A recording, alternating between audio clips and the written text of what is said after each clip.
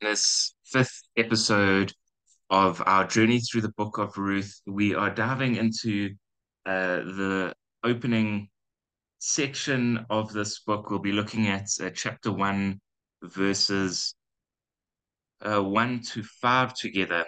And we're going to just read it and then work our way through it, um, and, uh, and see what the Lord might have to say to us through this portion of scripture.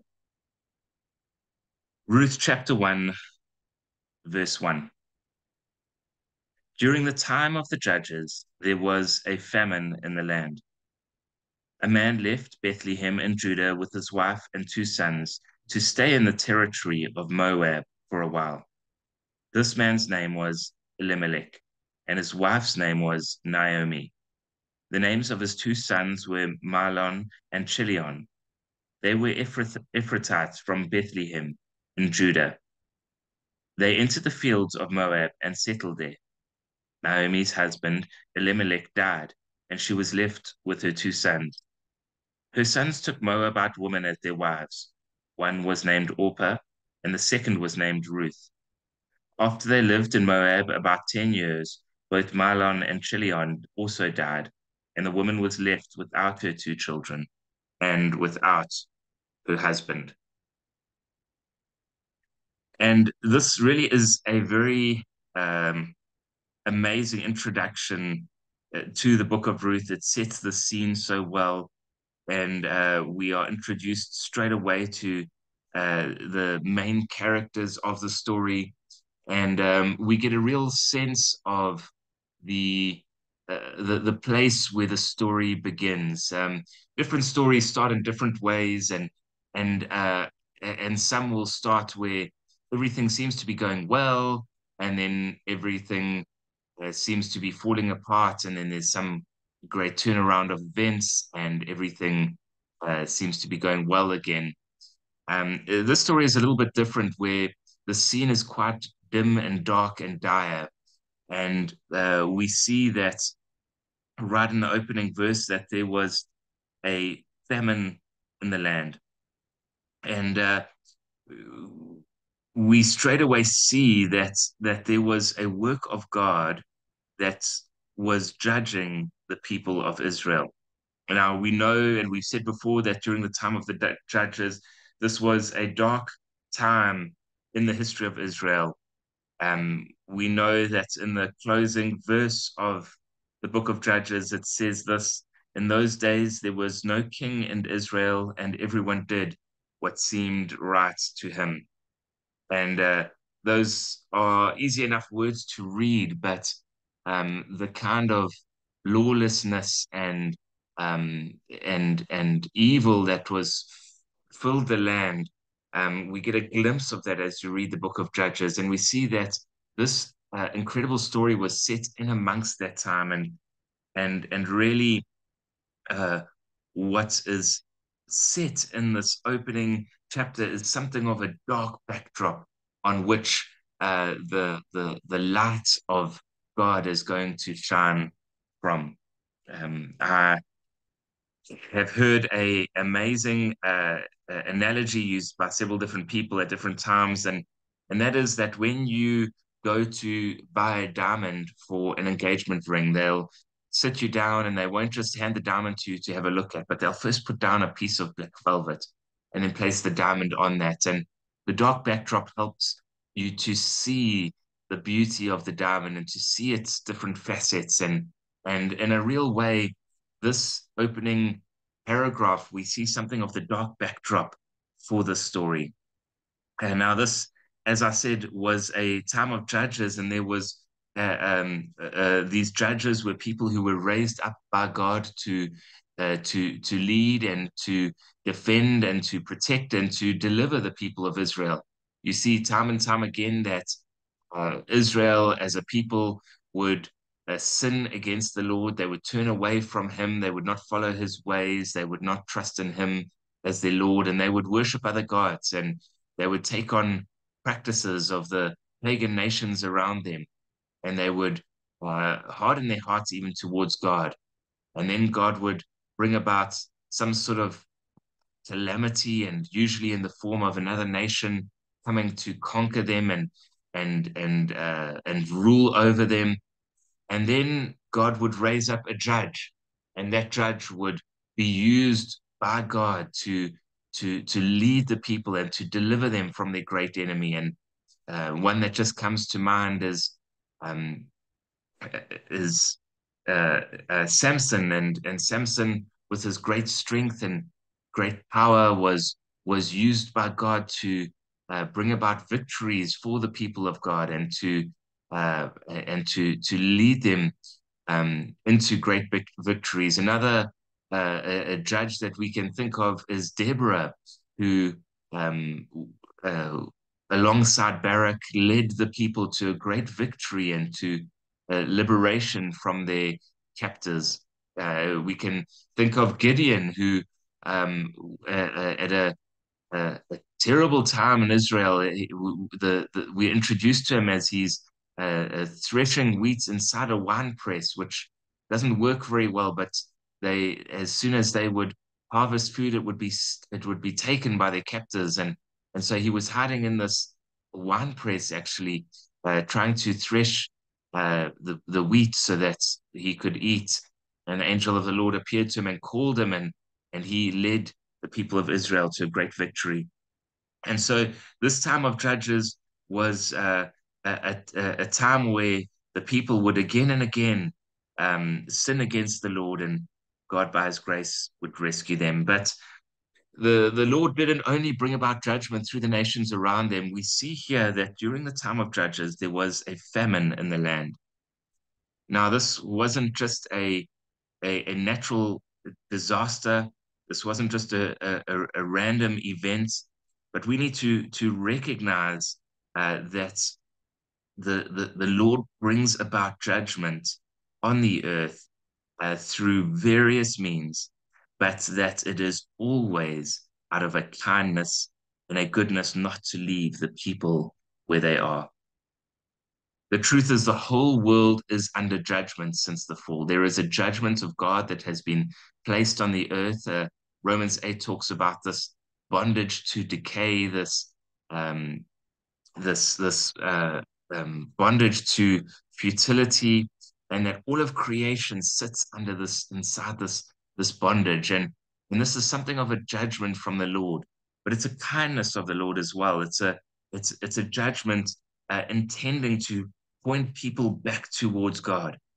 And so even the judgments that he brought on Israel was not merely a sense of punishment, but out of a kindness to cause them to wake up and to see the error of their ways and to find true life in him. We need to understand that as a result of the fall, there is much darkness and difficulty, and often we want to attribute even natural disasters to Satan. And while Satan has a lot to do with the things that go wrong in the world, he's never outside of the authority of God. Isaiah 45, verse 7, God speaking says this: I form light and create darkness. I make success and create disaster. I am the Lord who does all these things. Amazing statements. We remember the book of Job, and as Job faced various calamities and disasters and difficulties and hardships, his wife said to him, "Why do you still hold on to your faith? Just curse God and die." And he responds to her in Job 2, verse 10, "You speak as a foolish woman speaks," he told her. "Should we accept only good from God and not adversity?" Throughout all this, Job did not sin in what he said. So he recognized that the adversity that he faced ultimately was done by the Lord's hands, and he didn't curse God from it through that. And in the same way, this adversity that was facing the nation of Israel was from the Lord's hand, but it was the intention of it was to draw his people back to himself. And how does Elimelech respond in this time? It says in verse 1 that this man, Elimelech, left Bethlehem with his wife and two sons to stay in the territory of Moab for a while. And Bethlehem was a place, it meant a place of bread or house of bread. And it's quite ironic that these people were hungry, even perhaps close to starving. And so they left the house of bread to another land to go and find the food there and to go and find safety and security there. And this really is something of a natural inclination of people to make their own plan and to even flee from God, coming out from under the wing of his protection to find rest in another land. We'll read later in chapter 2, Boaz blessing Ruth and saying, may you receive full reward from the God of Israel, under whose wings you have come for refuge.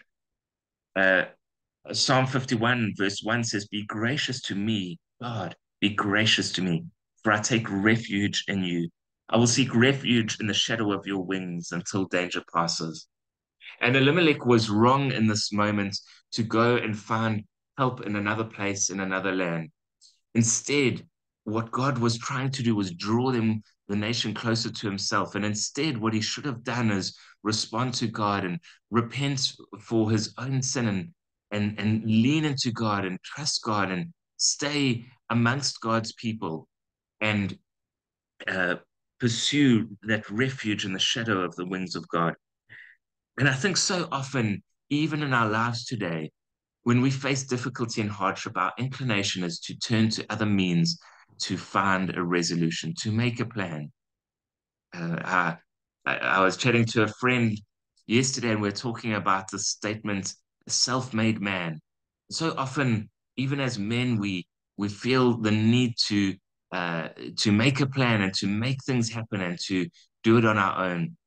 But that's a foolish thought and that's a foolish response. Instead, we should be those who uh, cling to God, who cry out and be gracious to me, Lord, to find refuge in him and in the shadow of his wings until danger passes. So it says they went to stay in the territory of Moab for a while. And so they said, no, let's just go and we'll find a bit of relief there. We'll maybe do some trading there, do a bit of work, and then come back. But we know that sin never just lets us have a little bit. It always wants to take more and more and more and more. It says that they entered the fields of Moab and settled there. And this really is something like what we see in Psalms chapter 1. It says, how happy is the one who does not walk in the advice of the wicked, or stand in the pathway with sinners, or sit in the company of mockers. Instead, his delight is in the Lord's instruction, and he meditates on it day and night. He is like a tree planted beside flowing streams that bears its fruit in season, and its leaf does not wither. Whatever he does prospers. And here we see the way of the wicked. This person walks in the advice of the wicked. And then he stands in the pathway with sinners. And then he sits in the company of mockers. And often we think, well, let's just dip our toe into the sin. Let's just see what happens when we try this or that. But often when we dip our toe, then we want to put our feet in and then we want to put our legs in. And then we say, well, let's just have a little swim. We'll swim back. And before we know it, we'll wash down the river. And as happened with um, with Elimelech, he entered the fields of Moab and settled there. And it was not a blessing. It was not a place of fruitfulness. It was not a place of life and life in abundance that God had. It was not a place where they found refuge and shelter and protection, because there they faced other hardships and some sort of sickness came upon Elimelech. We don't know exactly what happened, but he died. And then Naomi was left with two sons. And what did they do? So more than just going and staying amongst the Moabites, more than just then settling there, then they took wives for themselves, wives from the people of Moab. And this was a clear violation of God's instruction. Deuteronomy 7, 2, verse 4, it says, make no treaty with them, with the surrounding nations, and show them no mercy. You must not intermarry with them. And you must not give your daughters to their sons or take their daughters for your sons. because they will turn your sons away from me to worship other gods. Then the Lord's anger will burn against you and he will swiftly destroy you. We know King Solomon sinned in this way. It says King Solomon loved many foreign women, in addition to Pharaoh's daughter, Moabite, Ammonite, Edomite, Sidon, and Hittite women from the nations about which the Lord had told the Israelites, you must not intermarry with them, and they must not intermarry with you, because they will turn your hearts away to follow their gods. To these women, Solomon was deeply attracted in love. He had 700 wives who were princesses and 300 who were concubines. And listen to this, and they turned his heart away. So these young men, Mahlon and Chilion, uh, disobeyed God and intermarried with these women. But what we will see here is that God, in his grace, he worked a powerful redemptive plan and he worked good even through the sinful actions of this man and his sons. He is kind and good and powerful to work in our lives and even to work around and through the sinful actions of others for his glory and for our good. And we see this most perfectly and beautifully expressed in the cross of Christ as he worked through the sinful actions of uh, of many to bless us and to glorify his great name forever and ever. And we really see the pinnacle of the glory of God is this grace poured out in Christ. And so when we see this story, do we think, well, then we should sin that God's glorious grace may be ever more revealed? Romans 6, verse 1 to 2 says, what then should we say? Should we continue in sin that grace may multiply? Absolutely not. And so we see in the story God's grace, even in introducing Ruth to Naomi and drawing them together for better or for worse, and bringing Ruth into the story of God's redemptive plan for the people of God. But we don't read this and foolishly think, well, then we should sin and we should disobey God's revealed will so that we might see his hidden will outworked, his hidden will filled with grace and power and goodness and life revealed. No, no, no, that's a foolish way to respond because it didn't work out well for Elimelech, did it? It didn't work out well for Mahlon and Chilion, did it? No, it was a hardship and difficulty and despair for them. So instead, we should follow God wholeheartedly and at the same time recognize when we get it wrong, God's grace is there to meet us.